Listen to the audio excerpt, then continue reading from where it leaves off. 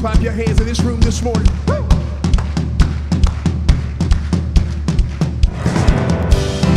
Hey.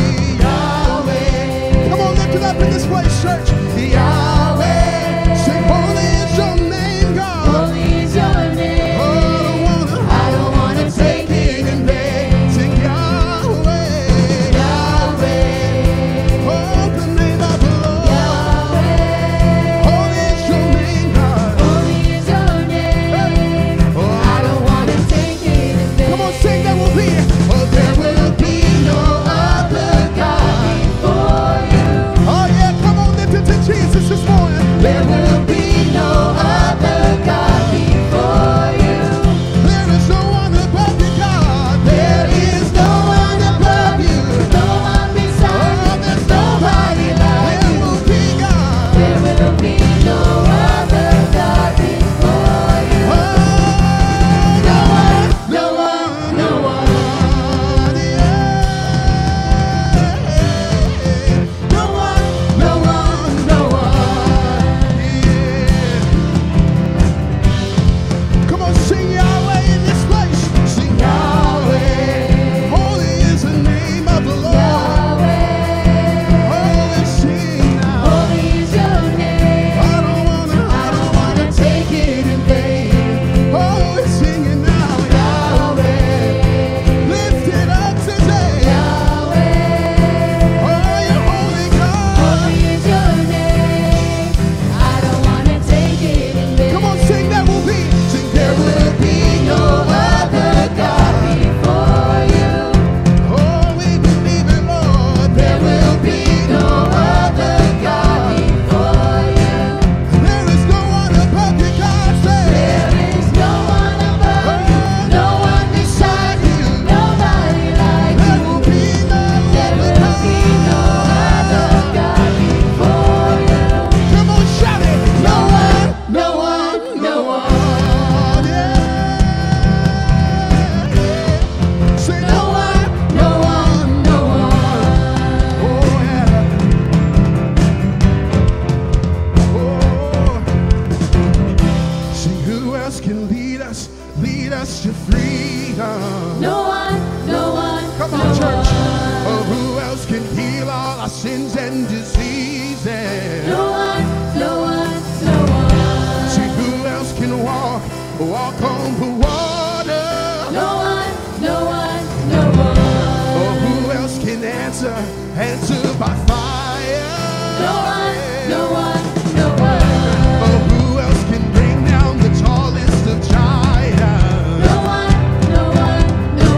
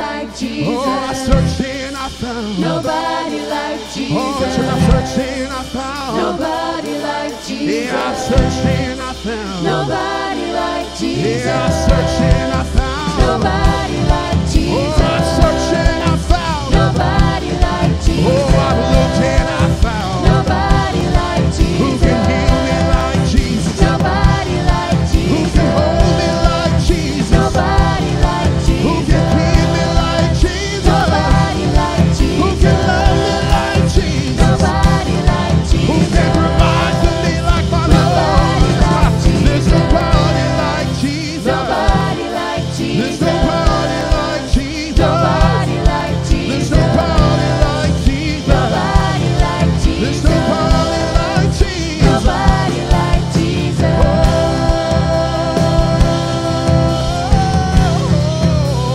Come on, let's sing this together. Say, can't nobody do me like Jesus. Can't nobody Come on, do won't me you like sing Jesus. it? Can't nobody do me like Jesus. Can't nobody do me like Say, Jesus. can't nobody do me like Jesus. Can't nobody do me like Oh, Jesus. can't nobody do me like Jesus. Can't nobody do me like Say, Jesus. nobody, nobody. Nobody, nobody. Say, nobody, nobody. Nobody, nobody. Say, nobody, nobody. Nobody, nobody. There's nobody, nobody. Nobody, There will nobody. be no other God before you. Yeah. There will be no other God before you. Say, there's no one above you, God. There is. No one above you, no one beside you, nobody Come on, like tell them you. that this morning.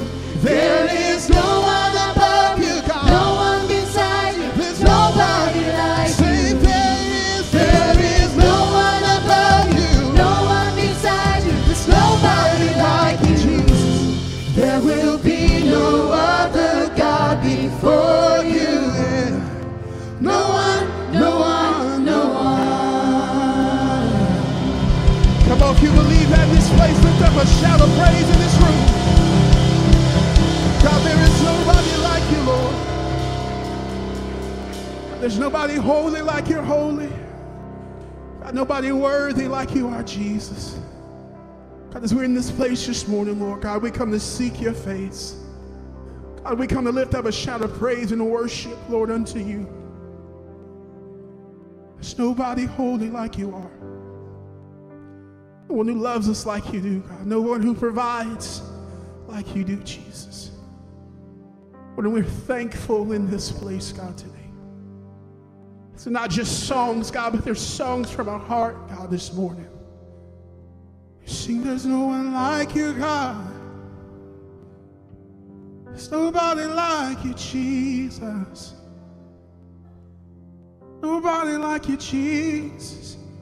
Come on, from your heart, come on, just tell him, there's nobody like you, Jesus. There's nobody like Jesus.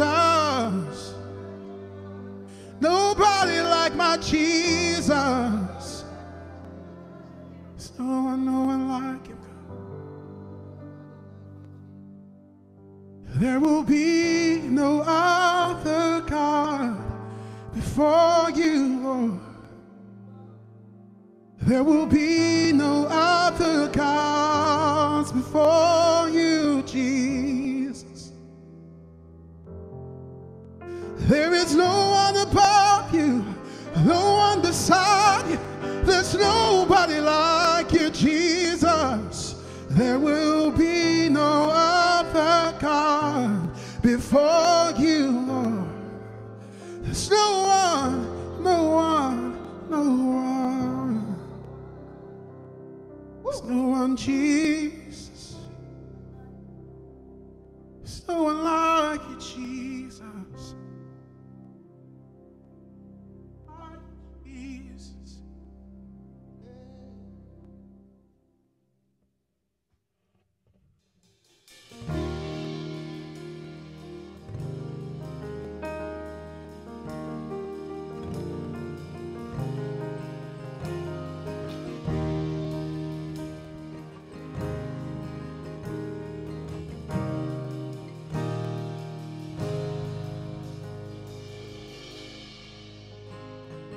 When did I start to forget all all of the great things you did.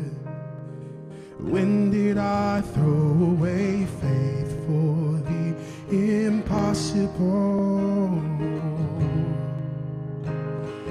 How did I start to believe that you weren't sufficient for me?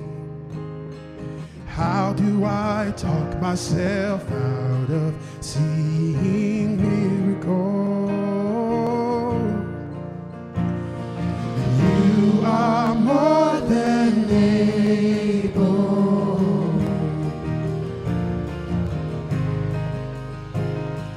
You are more than able. Yeah. Come on, tell the Lord this morning. You are more than able. Oh, we believe it, God, and we've seen it, Lord. You are more than able. Who am I to deny what the Lord can do?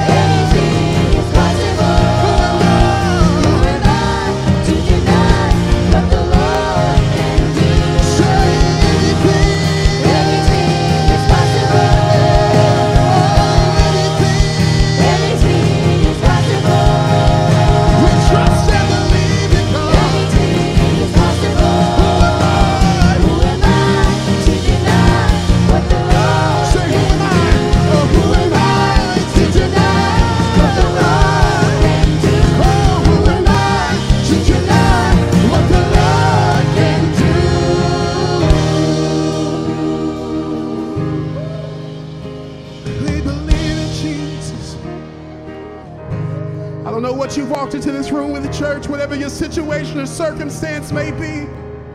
But who are you to deny what the Lord can do in this place this morning? Who are you to say that you've gone too far, that you've done too much, that it's been too long. No, God welcomes you with open arms today to move in your life. We thank you, Jesus. We worship you, Lord. I've come a long way. I've seen how you work, Jesus. There's so much goodness and grace. It's much more than I deserve, 'cause I know who I am. God, I know. But I can stay where I'm at. Oh, we've come this far by faith. Yeah. And I just can't turn back, 'cause he's not done with me. Yeah. Oh, come on, church, 'cause he's not done with me. Yeah. There's so much more. There's so much more. God's not done. You're not done with me. You're not done with me.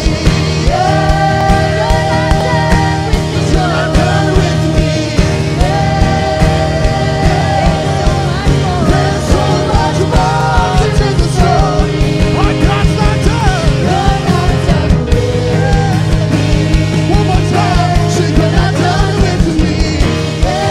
God, I'm so grateful that you don't give up on me, God. Say there's so much more to the story. You're not done with me. Say who am I, Lord? Who am I to deny what the Lord can do? Who am I to deny what the Lord can do? Who am I to deny what the Lord can do? Say who am I to deny what the Lord can do?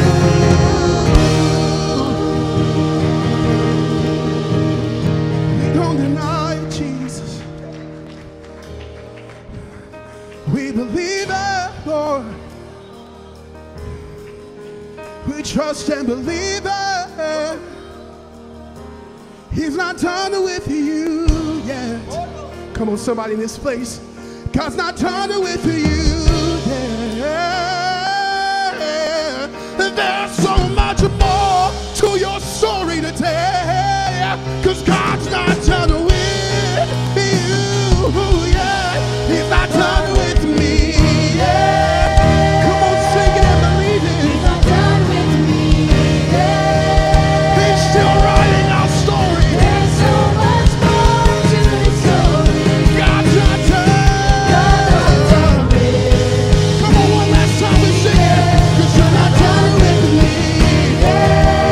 You're not done, God. You're not done with me. There's so much more to the story. God's not done. You're not done with me yet.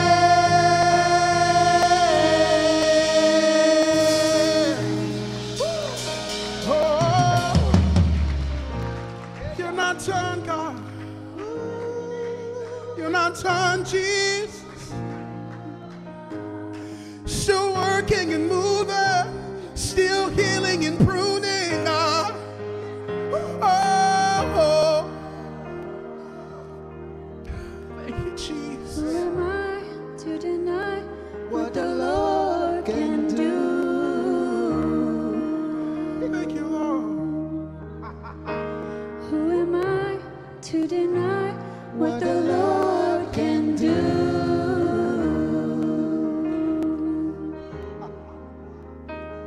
Who am I to deny what the Lord can do?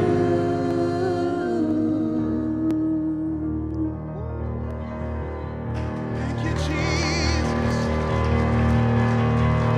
Thank you, Jesus. As we sing one more song in this place this morning, well, as we proclaim, God, we believe it. God, we receive, God, your will for our lives. Just all around this place, won't you lift your hands to heaven as an act of worship, as a sign of surrender. Say, Jesus, have all of me. Jesus, have all of me, Lord.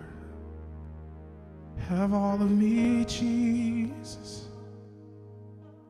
Have all of me, Lord.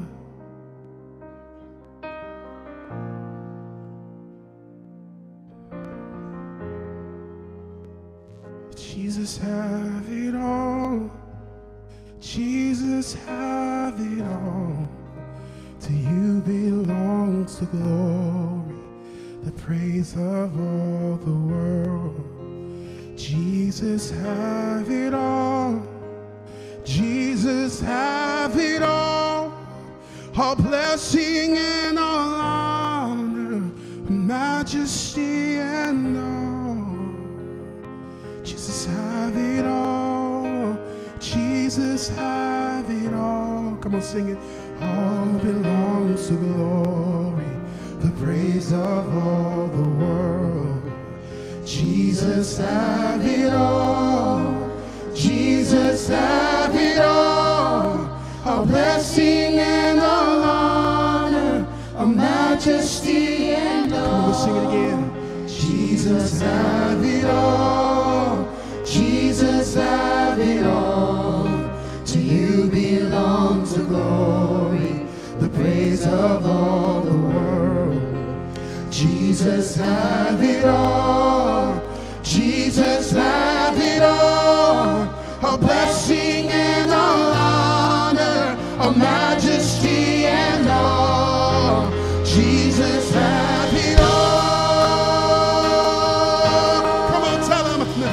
Oh, Jesus, have it all. A simple song to say, Jesus, have it all. Have it all, God. Oh, Jesus, have it all. Come on, we can't sing that. Jesus, have it all. Have it all, God. Oh, Jesus, have it all. I surrender all, God. Jesus, have it all, God. Oh, Jesus, have it all. Come on, sing all my days, oh God. Sing all my days, hey. All my days. Sing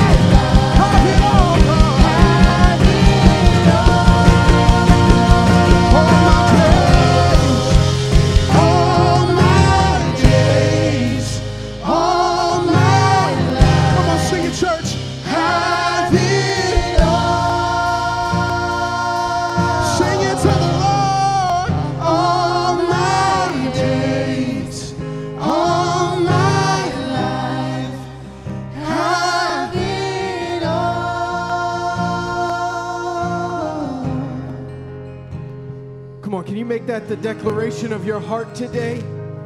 Lord, have all my days. Lord, have all of my life. Have every part of me. God, you can have every bit of me. Lord, I surrender myself to you. I lay myself down at your feet. God, you have every part of me.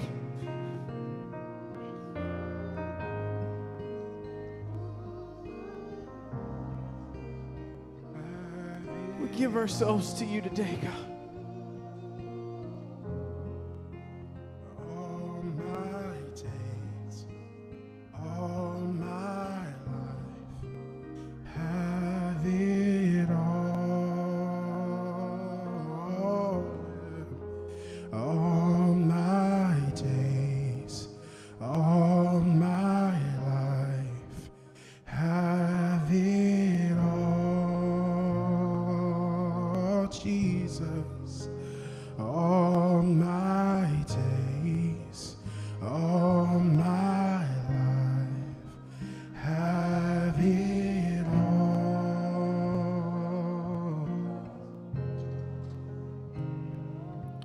I love this passage of scripture in Ephesians chapter 3. Paul says, I kneel myself before you, O God. I kneel myself before you, O God. And he goes on to talk about how God has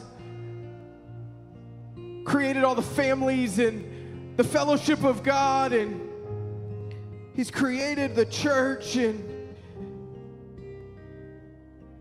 then it leads into the passage of scripture we all know out of Ephesians 3, which is, he will do immeasurably more than we can ask or think. But I don't find it ironic that the promise to do immeasurably more than we can ask or think started with a posture of submission that says, God, you can have every part of me. I kneel myself before you. Lord, I know that you can do it. I know that you can work. I know that you've created all things, and you will do immeasurably more than I can ask or think. But it starts, God, with you, with me giving you all of my days, all of my life. Have it all, Jesus. So I wonder if that's your prayer today. That God, have every part of me. Because I believe that you're going to do immeasurably more than I can ask or think in my life. Maybe you walked into these doors with a little weight on your shoulders today. Maybe you walked in just a little downtrodden. Can I encourage you today with the promise that God wants to do immeasurably more than you can ask or think in your life too? But it starts with a posture of submission. So if that's you today, I just want to pray over you. I just want to pray just that God's hand would be upon you, just that God's hand of favor and blessing would be over your life. Because I believe that as we submit our lives to Him, He's going to do immeasurably more than we can ask or think. If that's you today, if you just slip your hand in the air, I just want to pray over you. If you say, Brad, I just walked in heavy today, and I need God to do more, immeasurably more than I can ask or think. If you just slip your hand in the air, I want to pray over you today. God, I thank you. God, I thank you for your presence in this place. Lord, we surrender ourselves to you today, humbled, grateful, and thankful that you continue to shower your presence on your people. Lord, and I pray for every hand that is raised in this place, God, just a hand that says, God, I'm tired. I walked in with this heaviness, God. I walked in with some things going on in my life, God, and I'm here to surrender myself to you today. God, I pray, Lord, that every hand raised would walk in and say, God, lay aside every weight, every sin. Lord, I cast aside all of the heaviness, Lord, and I pray, Lord, I pray for an extra dose of endurance today as you do immeasurably more than I could ask or think in my life. Lord, I pray for signs, wonders, and miracles in the lives of those who raised a hand today. God, I pray that you would move bountifully, Lord, in blessing, Lord, in provision, Lord, in hope. God, I pray for healing. God, I just pray for your supernatural work to happen in the lives of those that raised their hand today. God, we thank you that we can find our dependency in you. And Lord, we offer ourselves to you today. Would you just take one more moment? And would you just praise the God in heaven who has laid it all down for you? Thank you, Jesus. We worship you, God. We bless your name, Jesus. Holy is the name of the Lord. Lord, have all of me. Lord, have all of us. We lay ourselves down before you, God. And we just pray, God. We pray that you would move in the lives of your people the way that only you can do. We give you praise, glory, and honor today because you're a good God and you desire to pour yourself out over your people today. In Jesus' name we pray. Amen and amen. Would you give God a hand clap of praise this morning? Amen and amen. You can be seated. Are you thankful for his presence today? Amen, amen. Well, welcome to Generations Church. Happy Memorial Day weekend. Man, we are just so excited to have you here today. And man, you always know on a holiday weekend who the extra saved folks are. I'm just kidding, man. We are so excited to have you here today. We are excited that you took a few minutes to join us this morning. And man, we just welcome you to Generations Church today, especially if you're a guest with us. If you're a guest, we welcome you. Would you welcome our guests with a round of applause? If you're a guest with us today, maybe it's your first time, maybe it's your second or third time, we welcome you. There's some information that's coming up in the video right after me that is just for you, that involves the Connect card that you see on the screen there. Just wanted to bring your attention to it so that you knew that little part was for you. And again, we welcome you for coming today. We are so thankful that you stepped in the doors. And just by coming today, you're a part of our Generations Church family. So we welcome you today. There's a ton of great things happening at Generations Church. We're launching into summer. Pastor Brian's going to talk a little bit about summer when he comes up. So I want to bring your attention to the announcements that are going to play right after me and check all the great things happening out. Good morning. Thank you for joining us today. My name is Michaela Droz, and here's a look at what's happening around Generations Church.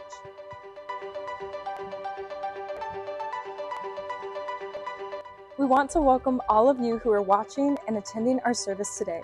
If you are a first-time or returning guest, we are so glad you are here. At Generations Church, we believe in community and friendship and would love to connect with you. If this is your first time with us, check out our Connect card or the Connect QR code located in the seat pocket in front of you. You can fill out the contact section and return it to our guest services desk in the foyer. We have a gift bag including a Chick-fil-A gift card to say thank you for being our guest today. If this is your second or third visit, we ask that you complete a Connect card as well. Just write your name and check the returning guest box and return to the guest services desk or put it in the drop box in the foyer. For everyone, we have a prayer section on the Connect card and invite you to share a prayer request with our pastors. We also have a response section on our Connect card. If you would like to be baptized, become a member, join a Connect group, or join a serve team, you can fill it out and return to guest services desk.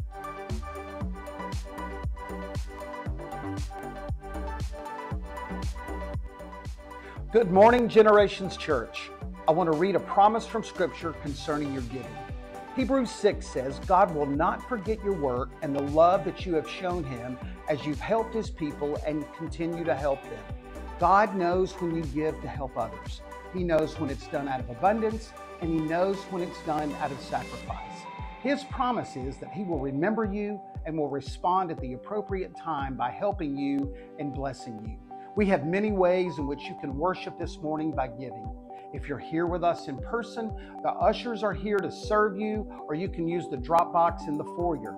You can give online at our website and set up recurring giving at gctlh.org, or on our Generations Church app on your phone, or by scanning the Give QR code on the seat back in front of you or in the foyer. If you're new to our church, we're so glad that you're here. Please do not feel obligated to give in any way. You are our guest, and we're glad to have you. Again, I want to say thanks for your faithfulness, your heart for the Lord and for others. Thank you, Generations Church, and God bless you.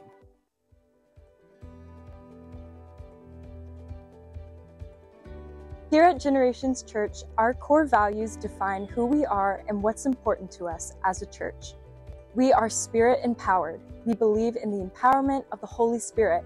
We rely on His guidance, wisdom for life, and we welcome Him in all our gatherings. May is National Foster Care Month. We want to take a moment to thank foster parents and those who support foster care for the incredible and selfless work you do every day. We believe it is the church's role to care for the fatherless, and our GC Families Ministry is our response to the foster care crisis in our community. We would love to have you join us in support by praying for the foster community, partnering with us by joining our team, or donating to our Placement Packages initiative, or becoming a foster parent yourself. For more information on getting involved, you can speak to our ministry lead, Melissa Dansell, or visit our website at gctlh.org.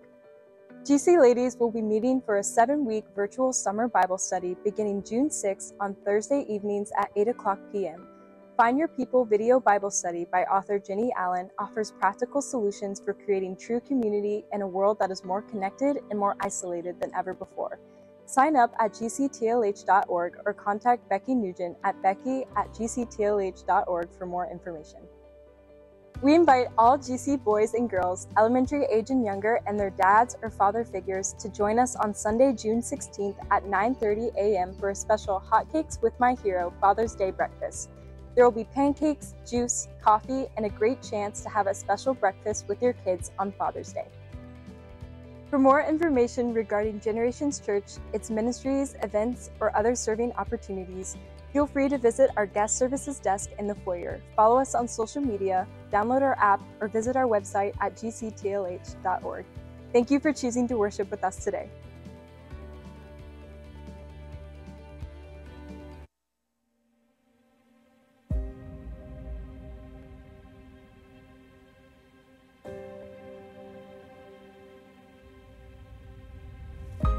They stood as heroes in our midst, with courage in their hearts and fists. And with each step they faced the call to serve their land, to give their all. They left behind their homes and kin for fields of battle fierce and grim. With steadfast hearts and selfless grace, to fight for freedom in every place. They marched across the dusty sands to foreign shores and distant lands. And there they fought with all their might in blazing sun and darkest night. Their names now etched in history's page, a lasting tribute for every age, to those who served and fell in line to keep our freedoms ever shine. For those who paid the ultimate cost, their lives laid down, their battles lost. Their sacrifice a priceless gain for the freedom we proudly claim. We honor them with every breath and cherish them beyond their death. Their bravery a beacon bright, guiding us through the darkest night. So let us pledge with all our might to keep their legacy shining bright and hold them close within our heart, their memories never to depart.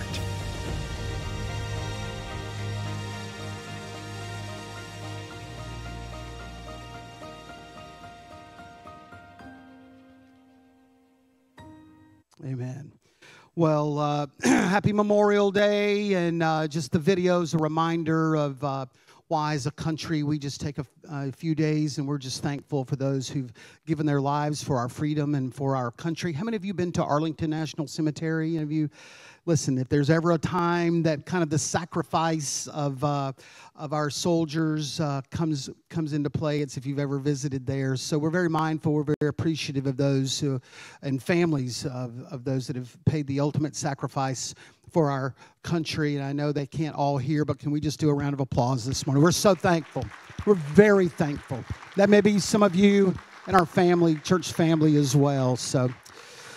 Hey, a couple of things really quick. At the end of service, we're going to take communion, and if you're, you're more than welcome to take communion. If you don't have communion emblems, would you just raise your hand, and the ushers will come bring you some really quick. If you just really quick, they're looking for you there. Good deal, good deal. So just want to mention that, and it's got 2 layers. It's kind of complicated, so if you can't figure out communion, ask your neighbor, because that would be a great part of communion, is sharing instructions on how to have communion. So, hey, we did this last week. We just want to do it this week. We want to say thanks to our teachers, administrators, professors for a great, great school year. Would you give them a hand this morning? We're so appreciative. Homeschool parents as well. And if you didn't get one last week, there's a Chick-fil-A card for you at guest services. So we just want to say thanks to you for a great school year. Just wanted to mention that.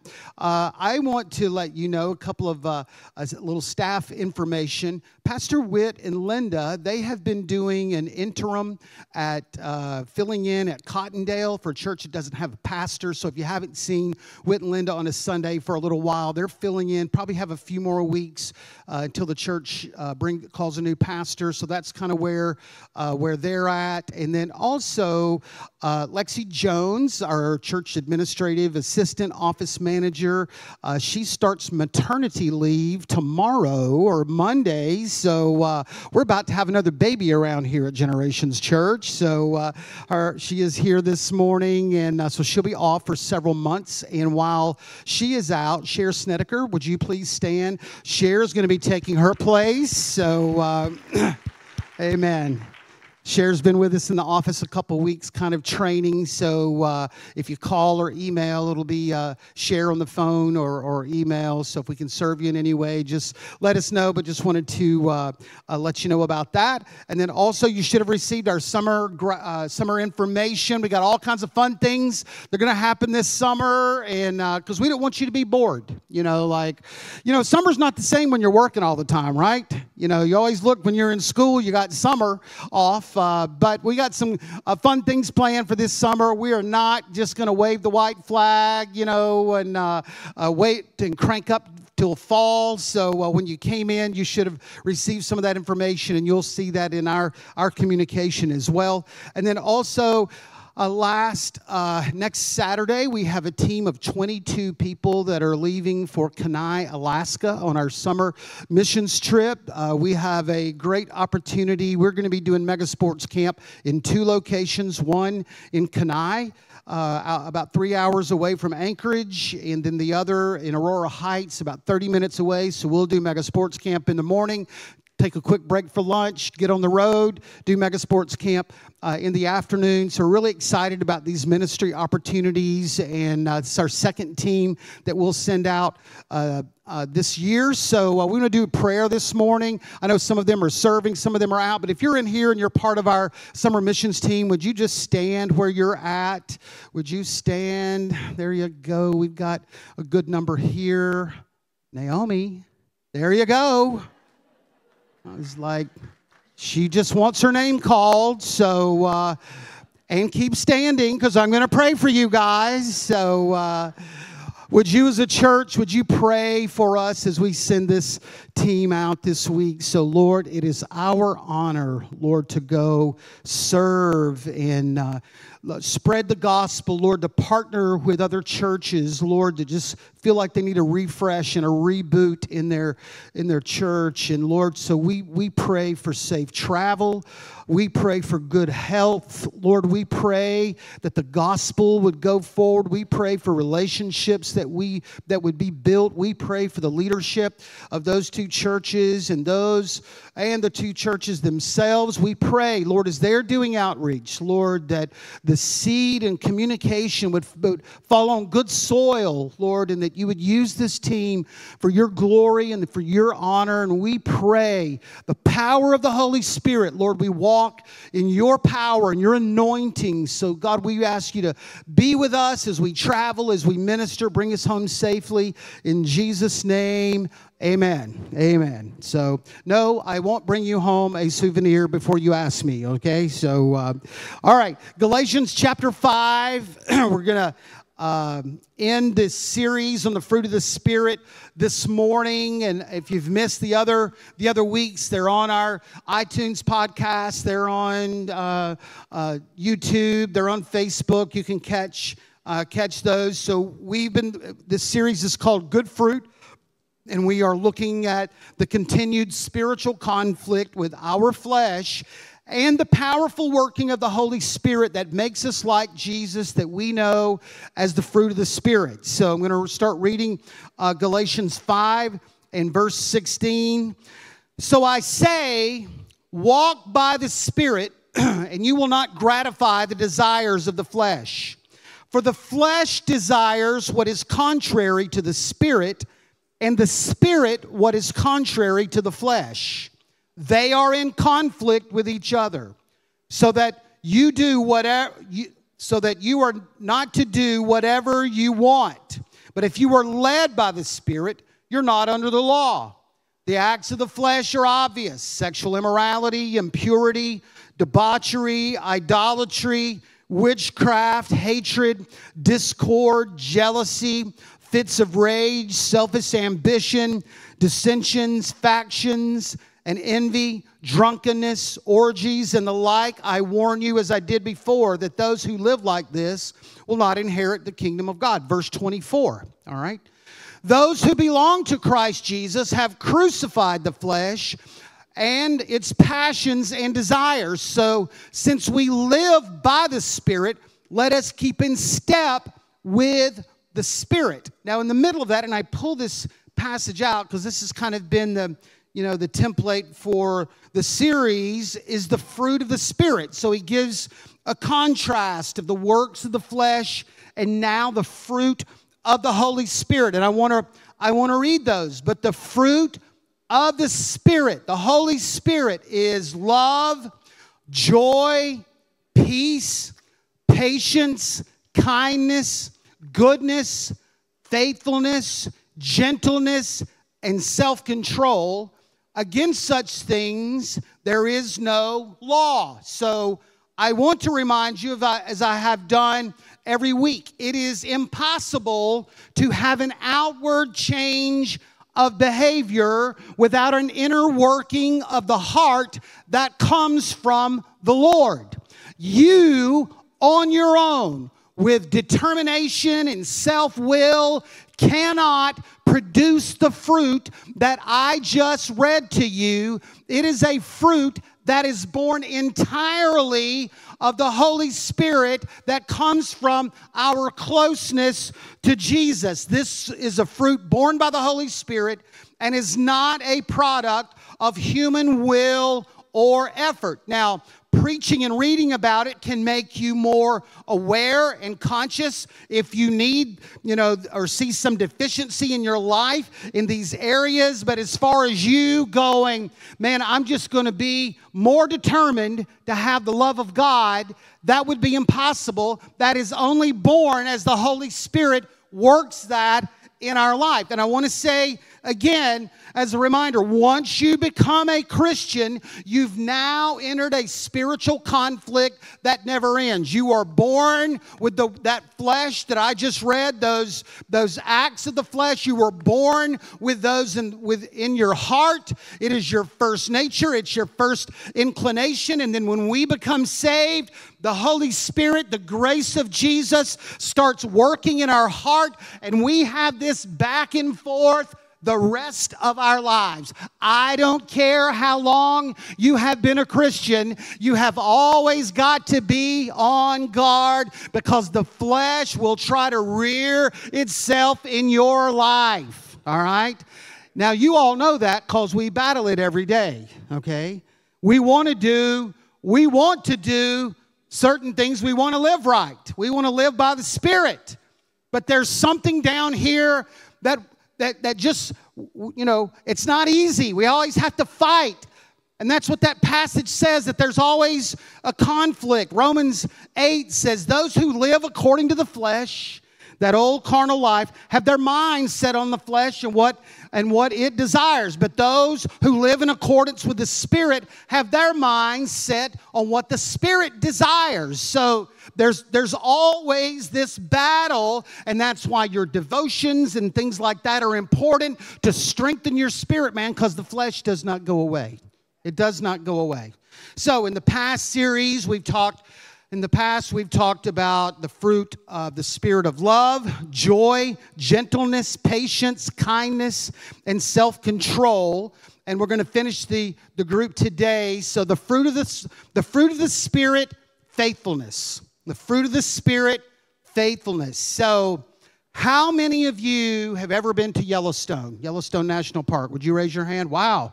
Hey, thanks for the invitation. I appreciate that. So Lamar, Caddy just went, didn't invite any of us out there.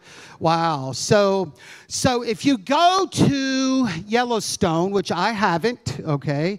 Well, if you go to Yellowstone, they have, a geologic wonder there called, it's a geyser, okay? It's water and steam that's beneath the earth, and it's all constricted, and it gets bottled up, and then after a period of time, it just blows. It just kind of explodes, and each eruption lasts about a minute or so, and when it does erupt, it's between 4,000 and 8,000 gallons of water that come up, and it's at it goes over 100 feet in the air. The water is about 170 degrees, or the steam when it explodes. But the thing that's interesting about this is that this eruption happens about every 90 minutes. About every 90 minutes, like you can just almost time your clock by that, that this is going to erupt. Now, what is the name of this? Old Faithful. Old Faithful. Why'd they name it Old Faithful? Because every 90 minutes, and now we don't know how many thousands of years this has happened, but we know that it was discovered in 1870. So since 1870, it has erupted about every 90 minutes since we've known about it. So it's got the name Old Faithful. Old Faithful. Faithfulness, the fruit of the Spirit of faithfulness, consistent when making a promise keeper, faithful to a task, dependable, dedicated, and worthy of trust, unchanging and loyal. That's faithfulness. Faithfulness has a bad reputation sometimes, that faithfulness is just boring. It's just boring. It's so predictable. There's no spontaneity at all. It's just faithful, just being faithful. But I'm telling you, faithfulness is an important part of our spiritual life. 1 Corinthians 4 says, now it is required that those who've been given a trust must prove faithful. So faithfulness is something that is proven. It is a title that is earned because of your consistent dependability over a period of time. It is consistency lived out. So it's now it is required. Those who've been given a trust must prove faithful. So you have opportunity to prove faithfulness in your life, and if you are, then you have passed that test. So faithfulness, comes across and has several applications to our life that I want to mention this morning. Number one is like being faithful to God. Being faithful to God. Some people are all over the place when it comes to their being faithful to God. They are up, down, in, out, hot, cold. They're all over the place. And just being faithful, just being consistent over a period of time is a great spiritual value. We see faithfulness lived out in a lot of places in the Bible, but one of my favorites examples is Obadiah. Obadiah out of the Old Testament. Obadiah served God faithfully while working under King Ahab. Horrible King Ahab.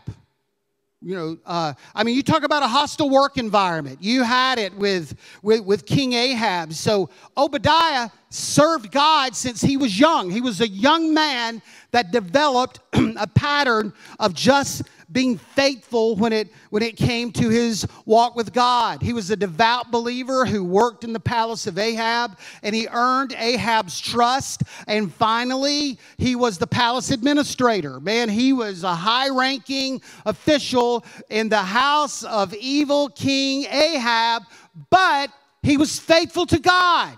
He was faithful to God.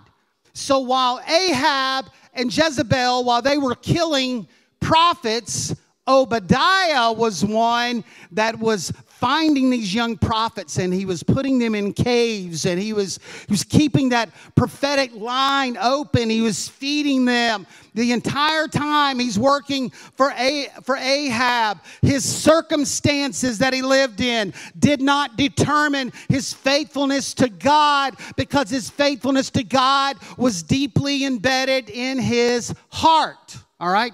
Now listen, not everyone can be an Elijah, okay? Go speak to the king, man, in the heavens. They don't reign, okay? Not everybody can be an Elijah. And I want to say, too, Elijah had his ups and downs. I mean, you're talking about someone that was hot and cold in their faith, had great moments of faith, and then had great moments of doubt. That would be Elijah. Obadiah wasn't that. Obadiah was faithful. As Elijah, this great man of God, he's up and down. He's all over the place. He's given up. He's wanting to die. He's wanting to quit. But even under the same adversity, here's Obadiah, who lives under the danger every day, and he's just faithful to God. He was consistent. God's greatest works are done through faithful servants in everyday places. God needs the faithful, consistent life of believers who are just faithful, okay?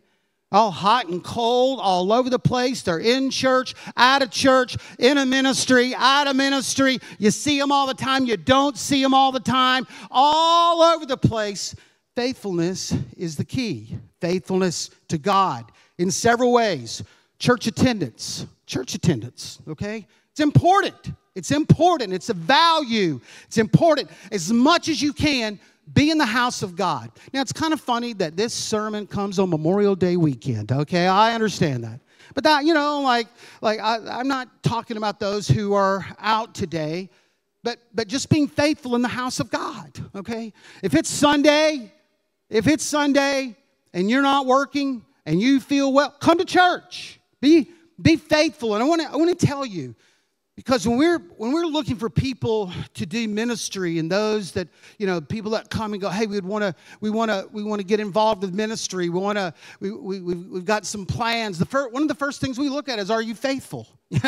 Are you faithful? There are many people who are talented and have spiritual gifts, but they're not given the opportunity of ministry that's in their heart because they're not faithful.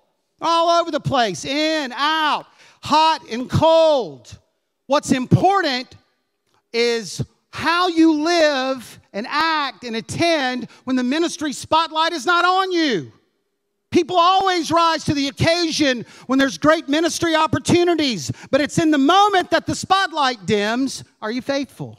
Are you faithful? Christian character is important. To be faithful, not hot or cold, saved, unsaved, backslidden, on fire. 1 Thessalonians 4 says, so that your daily life may win the respect of outsiders. We're not impressing people. We're on a spiritual high. It's every day. He says your daily life, let your daily life, the way you live, faithful every day, let it win the respect of outsiders, people that see you every day. They see a spiritual consistency and faithfulness to God, and it plants a seed in their heart. Faithfulness is important. Faithful to God, faithful to our family, our spouse, our kids, all right? Being faithful to our spouse, okay? Our spouses should never worry about our faithfulness. We should not have a relationship where our spouses doubt our fidelity, especially like if we travel out of town or we're late coming home from the store or there's, some kind of unexplained absence. We should live faithful to our families, that there's no doubt, no worry, because faithfulness is important, okay? Kids, it's important to be faithful. Keep our promises. Show up. Be around physically a lot. And present emotionally when you're around physically, okay? Like, it's important. Faithfulness is important to the emotional development, the psychological development of children, having parents in their life on a regular basis, and they're faithful. My youngest daughter, Kendra, she decided, I think it was her sophomore year, that she wanted to play tennis. She wanted to be on the tennis team at NFC, okay? She's never played tennis in her entire life. I've never seen her watch a tennis match. It's never been like a secret that we've talked about her whole life. Dad, one day I want to be Venus Williams. It was never. It's just one day she wants to play tennis. Okay, so we go buy her a tennis racket and, everything that you need to play tennis. So, she's on the team, but her matches when they were in town were on Thursday afternoon, okay? The worst time ever for me. You ask any of my team, Thursday afternoon, the door is locked. That's my sermon prep time, okay? I don't do appointments. I don't do anything but keep my doors shut and study. But Kendra's matches when they were in town were always on Thursday afternoon about 3 or 3:30. Okay, it was a terrible time. But you know what was more important was that me being there. Just showing up, just being faithful. Now, I might not have had the best attitude sometimes when I'm shutting down the computer, especially because, I would always try to encourage her, Kendra, tomorrow's your match. It'll be Wednesday night. Kendra, you are going to crush your opponent tomorrow. They're going to cry when you get through with them. And she would always say something like, Dad, it's not whether you win or lose, but it's how you look when you're playing the match. And I love my tennis outfit. So when I'm shutting down my computer and driving over to the tennis court, not, knowing that victory's not that important, but it is the Instagram photo after the game. That's what's important. It kind of affected my mind. You know what? I couldn't be there when she went out of town, but I wanted her to know that I support her when she plays. And for 3 years, on Thursdays when they were in town, I tried to be there and just be present. And after the game, I'd want to talk, or the match, I'd want to talk about the match. She's moved on, serves, volleys, YouTube videos. No. So I just want to say, not just in sporting events, but it's important as parents that we be faithful. that when we make promises that we keep them, that our kids know that we are present in their life on a regular basis. And listen to me, when we are present with their life, we are unplugged as well. We are present physically and we are present emotionally when we are with our kids, because faithfulness to a child is very important in developing their psychology and their emotions and their self-image. Faithful to your family, faithful to God, faithful on the job. Oh, let's have revival this morning. All right? Faithful. We're on time, because that's part of faithfulness. All right? Not arriving when you're supposed to be at your workstation. I didn't think I'd get an amen, but that was a good place. All right? Not arriving when you're supposed to be at your workstation. Now, I get it that it happens occasionally, okay? All right, I get it when things happen in the morning. But if it happens regularly, it's an issue of time management and also of integrity as well. So being faithful, we are on time. We meet and exceed expectations. If the only thing you are consistent in is bad work, then you need to change that. All right? We meet and we exceed expectations because we're faithful. We're there on time. We're dependable. We're a good team member. We bring value to others. We work well with others. We are dependable. There's a certain excellence that our work, that exude that we do our work with. So faithful on the job. So faithfulness is important. Jesus said this, Matthew 23. Woe to the teachers of the law and the Pharisees, you hypocrites! You give 1/10 of your spices, but you've neglected more important matters of the law, justice, mercy, and faithfulness. I read that. Faithfulness, it doesn't seem to me, fits. He said, you're paying your tithes, but you're ignoring these things, justice, mercy, and faithfulness. Justice, I get that. Legal justice, for a fair treatment for the poor in legal proceedings. Mercy, forgiveness by God, reconciling and forgiving others. I get that. Faithfulness. Couldn't he have added something better like prayer, service to others, remembering the poor? But yet he's going, just being faithful is important. Being faithful in representing the gospel in the midst of all these other things. He said, you're paying your tithes, but you are ignoring just being faithful. Okay? It didn't fit to me, but I understand it. So, faithfulness is a fruit of the Spirit. Okay? So, if your life is filled with selflessness, out for me, inconsistent, fickle, disloyal, if people don't know you as a person that is dependable or faithful to God, family, or on the job, then the Lord needs to do some work in your heart, and He can. If you find yourself defaulting to these things, faithfulness is something that we cannot just determine on our own. It's a work that God does. It's a work that God does in our life. Next fruit. The fruit of the Spirit. Goodness. Goodness. Sweet disposition. Gentleness in dealing with others. Affability. Consistency. Stability of character. Willingness to do good. Undeserved graciousness. As kindness, we talked about that last week, relates to action, goodness relates to character. All right? So, most of you will remember, like when you were a kid and you were going off for a little while to play at someone's house or maybe to spend the night, what was the last thing your mother said to you when you walked out the door? You better be good. Well, you be good, or some of you got, you better be good, all right? Or, grandparents. Grandchildren love grandparents. Spending time with grandparents. Why is that? Why? Because they're good to them. They are good. They know when they go to grandma and grandpa's, the rules of the world have been suspended, okay? You can now have cookies before dinner. You can now jump on the couch. Running around the house is now a good cardiovascular activity. Why? Now, parents, we view the grandparents with suspicion, right? We don't like this group. We don't like to send our kids over there. But they're good. They're good, being a good person.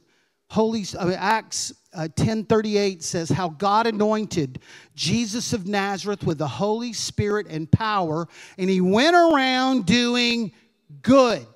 He went around doing good and healing all who were under the power of the devil because God was with him. He went about doing good. He was a good person. He did good things. He was good in his heart. And I love the transition there, all right? He went about doing good things and then all healing those who were under the power of the devil, all right? So, like, it seems goodness is at a place with this power gift, but it's not.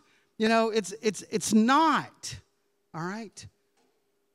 Because, you know, goodness, if people are going to do great exploits, they need to be good. They need to have a decency, you know, in their own heart. No huge swings in morality, temperament, or behavior. They're good. There's a consistency of character there. 2 Peter 1:5 says this, for this very reason, make every effort to add to your faith, goodness.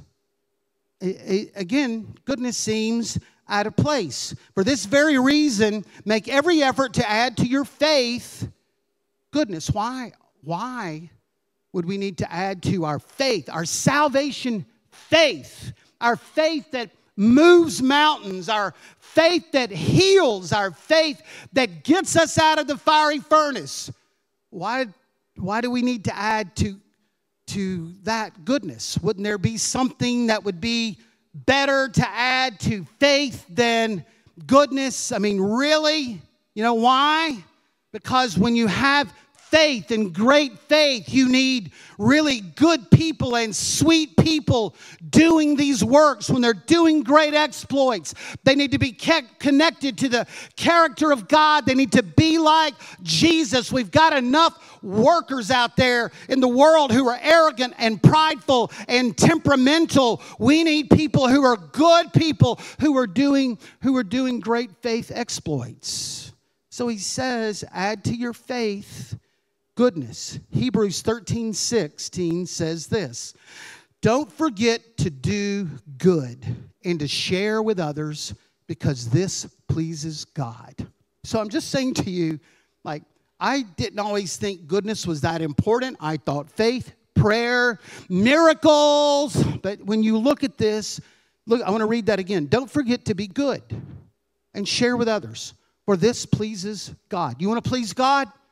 Be a good person. And God can work this work in your life. If you're a little temperamental, you know, a little, bad mood in the morning, you got, you know, you see huge swings in temperament, the Lord can help you there. Last fruit of the Spirit, peace. The tranquility of the soul, sense of well-being and assurance that comes from God, rest, inner harmony, absence of agitation or discord. Worry and anxiety, man, they've really kind of come into fullness in the last few years. And I really noticed it, you know, when we started walking through COVID, okay? Like, you heard the term fear and anxiety more and more. And I always wondered, was it always out there, you know, people dealing with it like they are dealing with it now? Before COVID, maybe, but it just wasn't recognized or acknowledged, and maybe just COVID brought it to the forefront, or is it worse now post-COVID? And I think probably the former. I think it's probably always been out there, fear and anxiety, but there wasn't always, you know, the natural, you know, a comfort level to be sharing about this. So, like, you know, causes of anxiety and worry, great loss. That'd be a death or divorce. Unsolved problems, and I put hopeless. Sometimes we have problems and we don't see an answer to it. It's just continual. It's hopeless, and fear and anxiety and worry kind of take over. Conflict in relationships. Again, this isn't a bad weekend, but this is systemic issues in a relationship. And man, worry and anxiety and fear step in. Medical diagnosis. When you get a really tough medical diagnosis, sometimes we fall to anxiety and worry. Financial stress sometimes makes this worse. Bills, debts, bankruptcy, unemployment, uncertainty about your job. And then, these things just kind of weigh in our heart. Anxiety is a feeling of worry and nervousness or unease, typically about an imminent event or something with an uncertain outcome. So sometimes just not knowing how this is going to resolve or how long this issue is going to last, and fear and anxiety and worry set in, and it just stays on your mind all the time. All right. So how many of you don't even need a good reason to worry? You're just a good worrier, right? Hey, I'm just a worry. It doesn't even have to be a good reason. I'm just there. All right. Worry and anxiety sometimes are reaction just to issues that happen in our life. It's not unspiritual in nature. It just shows that you're concerned, but we kind of default to worry and anxiety. But I want to say worry and anxiety, it just doesn't work in the mind, and the spirit and the emotions, but it affects you physically as well. So when I go for my annual physical, my doctor always asks me this, okay? Are you under any unusual stress or, anxiety? And, do I look like I am? What are you seeing here? And, but it's a natural question for a doctor to ask, because worry and anxiety affect us physically. They affect us physically as well. So are you a worrier? Do you naturally kind of default to worry? Do you find yourself, when there's any kind of unresolved issue, man, you're in this pattern of just worry, okay? So let me ask you this. When you worry, do you pace? Do you walk around worrying? Are you a pacer? Are you up at night, fretting? Is that you? How do you handle it? Unemployed, bills, mortgage, college tuition, medical insurance, kids' braces, jobs, all of that. Man, that's just part of life. And when some of those issues are unresolved, man, we default to worry, and anxiety. But what is the fruit of worry? If I let that go in its fullness in my life, my circumstances remained unchanged, and I'm usually worse off emotionally. All right? What does worry change? What does worry, how is my situation different when I have a good episode of worry? What does it do?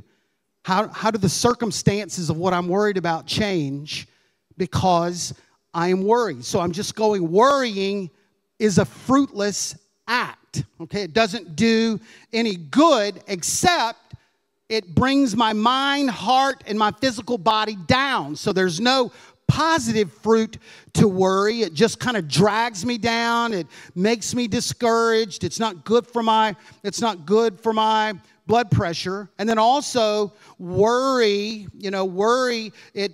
it keeps us, when we develop kind of a negative perspective about life, we can't see the things that God wants to do in the future because we've developed this negative kind of thinking. We default to worry and anxiety. And man, if there's something new on the horizon, maybe that God wants to do, we default back to this negativity and we miss the opportunities that God presents in our life.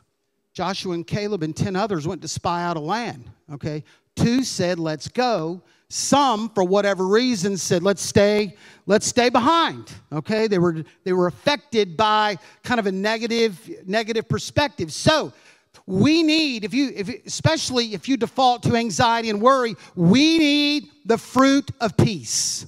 We need the spiritual fruit of peace. Not a peace that is resolved by the absence of conflict, but a peace that God puts in our heart, that regardless of what we see or experience, we know God's in control. We know God's in control.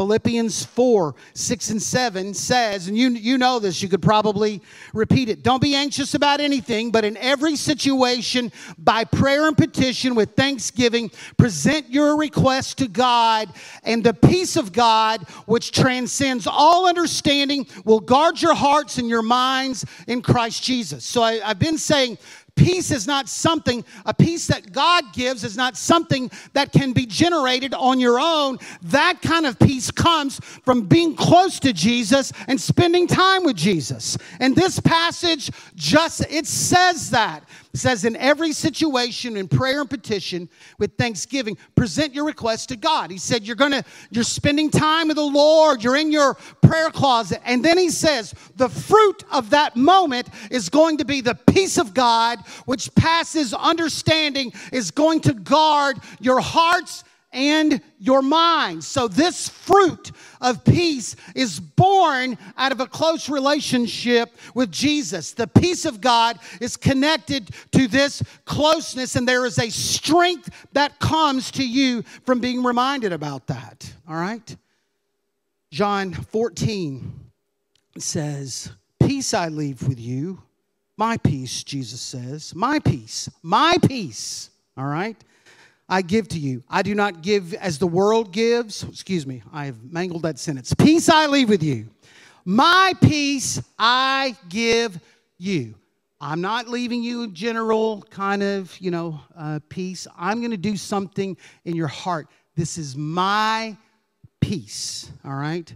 I do not give to you as the world gives. It's not a peace that comes from finance or relationships. This is an internal peace. Don't let your hearts be troubled, and don't be afraid. Brent, worship team, if you guys would come. So the peace of God, the fruit of the spirit of peace, or it keeps us from going back to worry and anxiety if we don't see any movement. Part of the reason I said people have anxiety and worries because they don't see any kind of quick resolution to their issue. But when the peace of God is working in my heart, man, I am calm and I'm doing well in the midst of things that may be chaotic in my life because the peace of God is in my heart. The peace of God, with the peace of God, we don't fret over the future because we know that God holds it in His hands. So what am I supposed to do? What's my next decision? The peace of God says you are in good shape because the author and the finisher of your faith is writing your story. So don't worry about it. And you are settled with that peace even though there may be things that are unresolved. With the peace of God, we don't wring our hands in worry because we know He is charting the course. He is the captain of the ship. My life may be bobbing and weaving in a way that I do not understand, but the peace of God says regardless of what's happening in my life, I am good. Jesus slept in the bow of a ship during a great storm, and I promise you that ship was not the oasis of the seas. It was up and down and all over the place, but yet He slept because He knew He had peace in His heart that God was in control. When your life is all over the place and you want to lean to anxiety and worry, peace says, no, God's got this. God's got this, all right? The peace of God. I don't have to worry about the storm because I know that He is the peace speaker. So when I've got all kinds of turmoil in my life, I don't have to pace at night. I don't have to worry. My health doesn't have to come apart because I know that God's in control and He can put something in my life, in my heart, that just gives me peace in the midst of the storm. Paul said, he called it the peace that surpasses understanding. So when we know that we should worry and that the old person is worrying, the old person that you used to be would be worrying, but you know, where's this coming from? I'm good. I'm good. I don't know where my bills are going to be paid, but I'm good. I don't know what the resolution to this conflict that I'm in, but I'm good. We want to default because we feel like we should worry, but it's fruitless. But the peace of God stills me and it stays me. And then when things are going tough, I don't have all the answers, but that's what peace is. Peace that God gives me is not the end result of having my problems, answered. Peace is in the midst of the storm going, I am good. I trust God. There's a song of worship on my lips. There's a faithfulness to God that will come, and I'm at peace. Not going to weep, cry, shake. I don't need to binge watch something just to get my mind off. My heart is stayed. My heart is fixed because of the peace of God. Isaiah 26 says, here's the promise. You will keep me in perfect peace, whose minds are fixed or stayed on you. Whose minds are steadfast because they trust in you.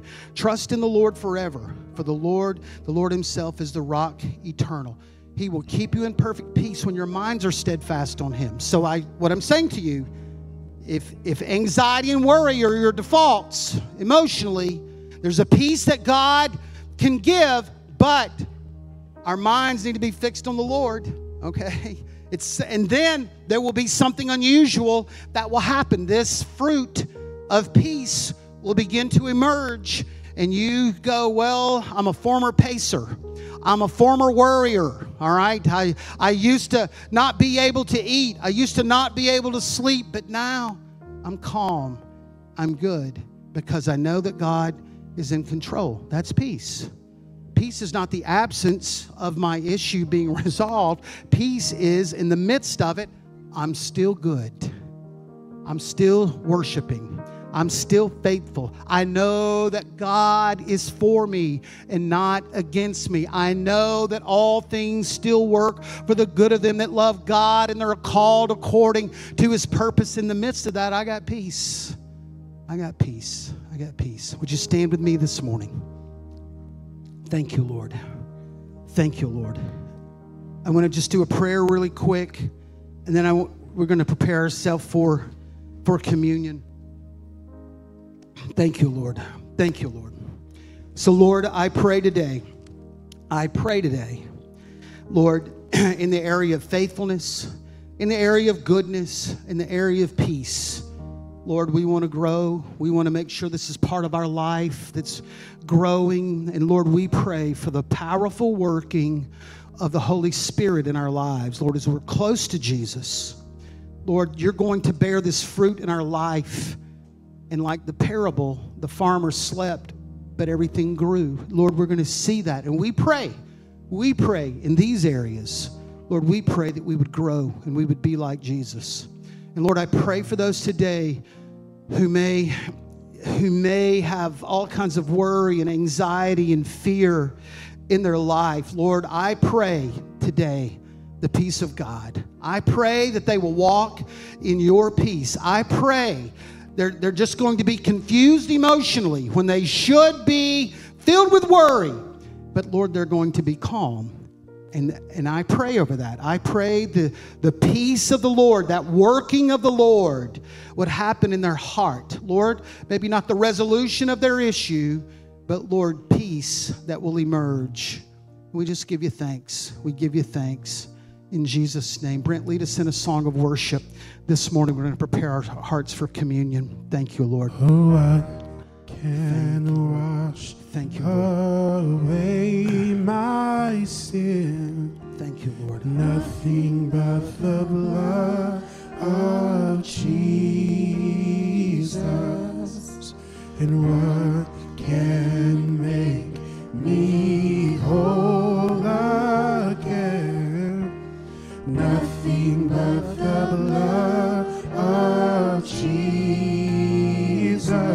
Singing, oh, precious is the flow that makes me white as snow. No other fount I know, nothing but the love of Jesus. I'm singing,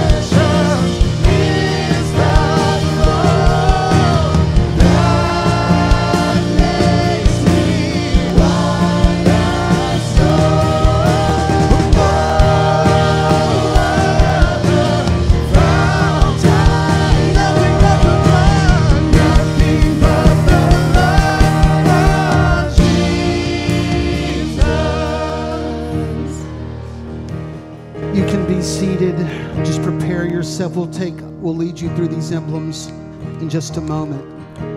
So I want to do communion at the end of this series because I want to tie communion together. I know it has other applications that we will talk about, but I want to tie communion together today with being like Jesus, okay? So part of the context of this is as we as believers, as we take communion, we are committing ourselves, to being like Jesus, being followers of Jesus, living like Jesus, allowing the fruit of the Holy Spirit, Lord, to work in our lives. So this communion comes on the back intentionally of this series of the fruit of the Spirit. And as we take communion this morning, we do it as a body today, but we are committing ourselves to living like Jesus. And I want to read these again because this is part of the communion service this morning. But the fruit of the Spirit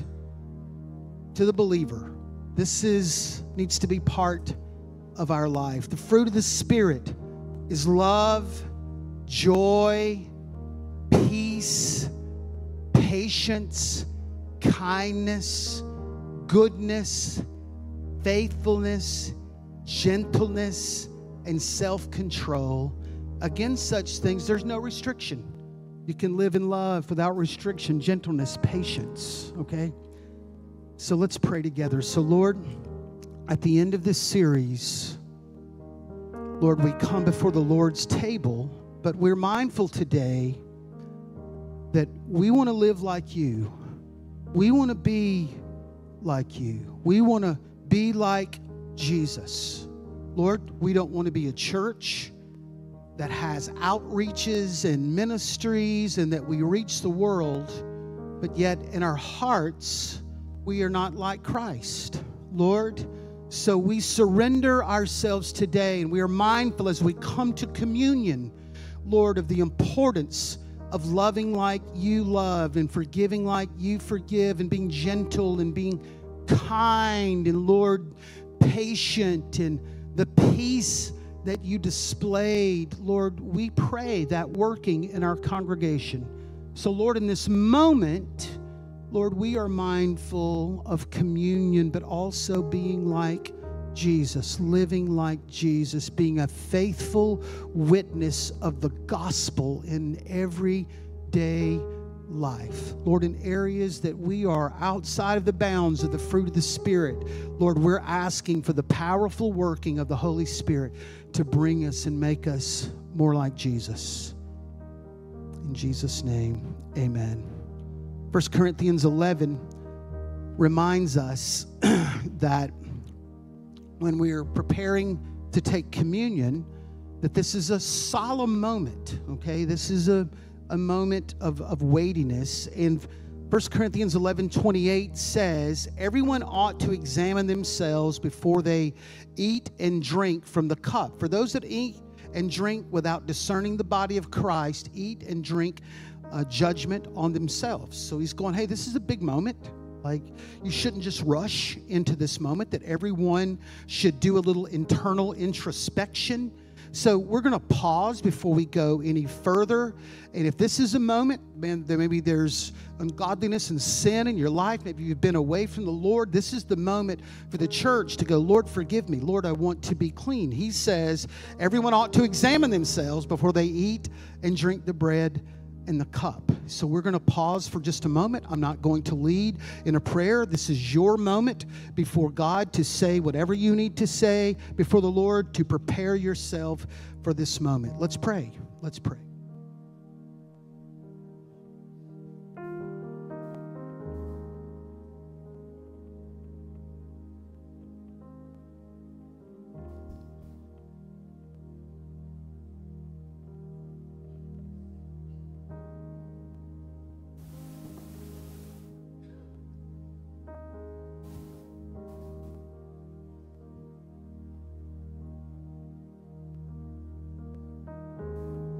Thank you, Lord. Thank you, Lord. Lord, I pray your grace and your mercy across this place. Forgive, restore. Hear the prayer of healing. Hear the prayer of brokenness today. God, forgive sin, wash clean. Lord, let your grace like a river flood over this place today, work in men's hearts and lives today. Thank you, Lord. Thank you, Lord. Thank you, Lord. For I received from the Lord what I passed on to you, that the Lord Jesus, on the night he was betrayed, took bread. When he had given thanks, he broke it and said, "This is my body, which is for you. Do this in remembrance of me." In the same way, after the supper, he took the cup, saying, "This is the cup in the new covenant in my blood. Do this whenever you drink it in remembrance of me. For whenever you eat this bread and drink this cup, you proclaim the Lord's death until he comes."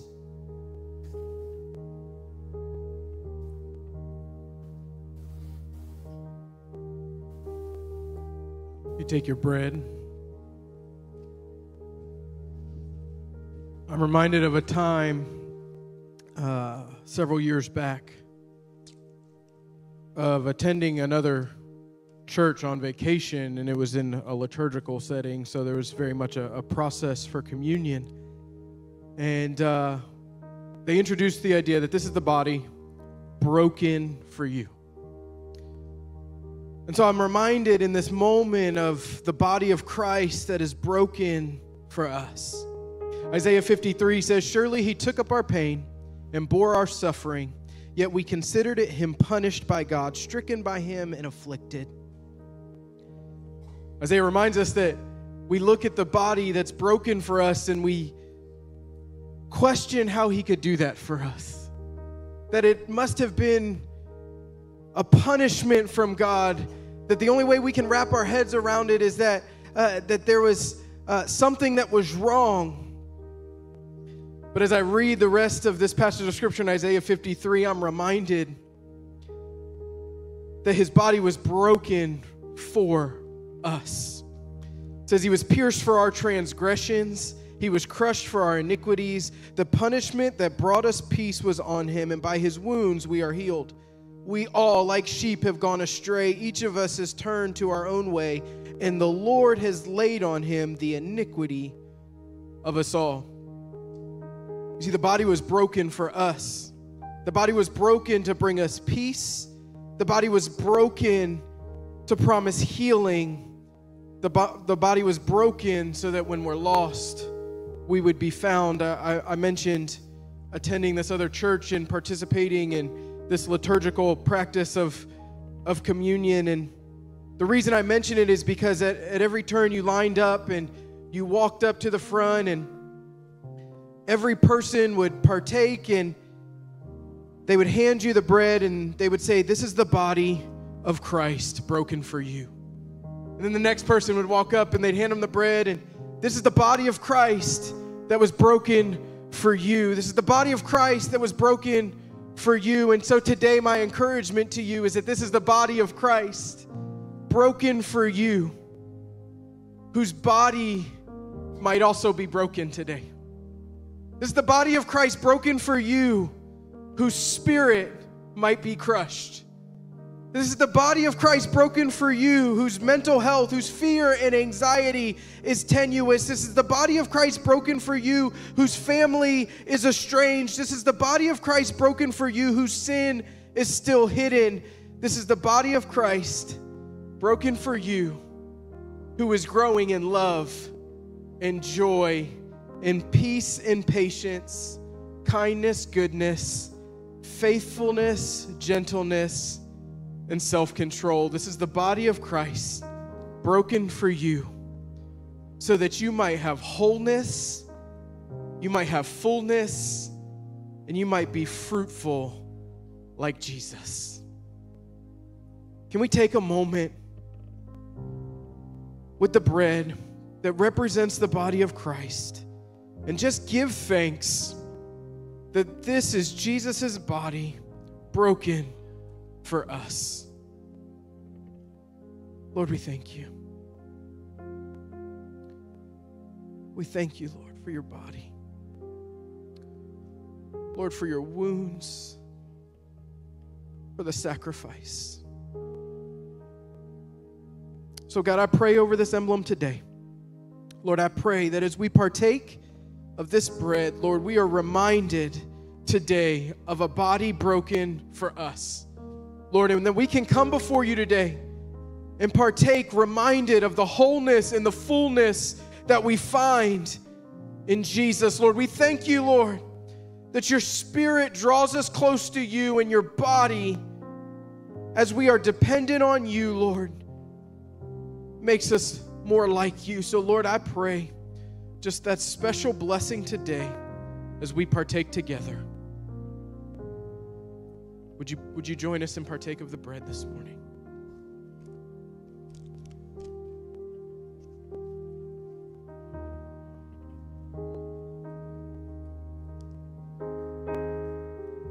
As we get ready to take the juice this morning, which symbolizes the shed blood of Jesus, we remember the sacrifice of Jesus and all that he accomplished on the cross. I just want to give you 3 thoughts this morning on the significance of the blood of Jesus and all that it has provided for us. The first is that we have redemption through the blood of Jesus. Since the beginning, when sin first entered the world, God had a plan of redemption through his son, Jesus. And when Jesus died on the cross and he rose 3 days later, he paid the penalty for our sins so that we could be forgiven, so that we could be washed and made whole. It is through Jesus, through his shed blood, that we have redemption. The greatest impact the blood of Jesus accomplishes in our life is the washing away of our sin. I'm so thankful for the blood of Jesus. The second is we have healing through the blood of Jesus. Jesus' sacrifice covers every area of humanity's existence. He bore spiritual torment for our sins, mental distress for our worry and fear, as well as physical pain for our sickness and disease. The stripes he bore and the blood he shed were for our healing. We can receive healing through the blood of Jesus. And the third thing is we have authority over the devil through the blood of Jesus. I want to remind you this morning that every day you have the right to exercise the authority by pleading what the blood of Jesus has done for you. I want to remind you, church, that this morning that the devil is a defeated foe, and that through the precious blood of Jesus, you are victorious. Amen. Aren't you so thankful for the blood of Jesus? As we take the juice this morning, I want this to be a reminder to you that the power of the blood of Jesus has provided everything you need to live a victorious life of redemption, of healing, and authority over the enemy. Let's pray and give thanks for the blood of Jesus. Dear Lord Jesus, we come before you today to remember your sacrifice on the cross for us. We thank you for your precious blood that was poured out so we could be completely righteous and forgiven. We thank you for your blood that washes our sins away and redeems our life from the curse of sin. We thank you for the blood that brings healing to our bodies from every sickness and disease.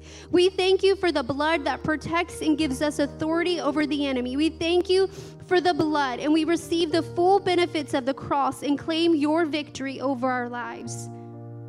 As we take of the juice today, we remember the significance of your shed blood, and we give thanks for your love and your sacrifice. In Jesus' name, amen. Let's partake of the juice this morning.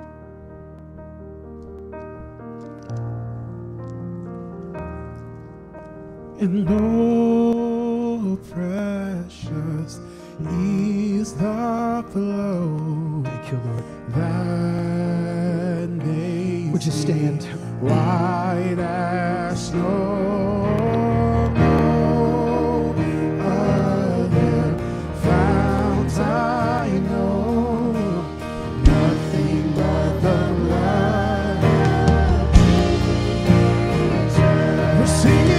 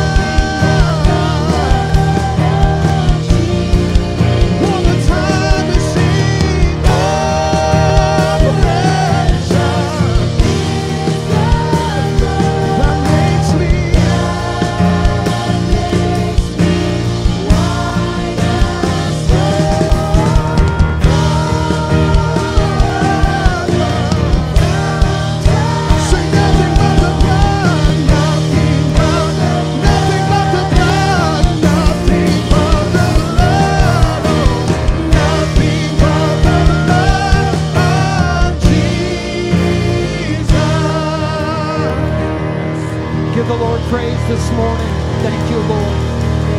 Thank you, Lord. Thank you, Lord. Thank you, Lord. Thank you, Lord. Well, hey, thanks for coming to service. If you're off tomorrow, have a great holiday and be with your family. I'm going to be down here at the front. If I can pray with you, talk with you about your faith journey or anything, I'd be glad to do that. And God bless you. And thanks for coming to church. Amen. Amen. You're dismissed today.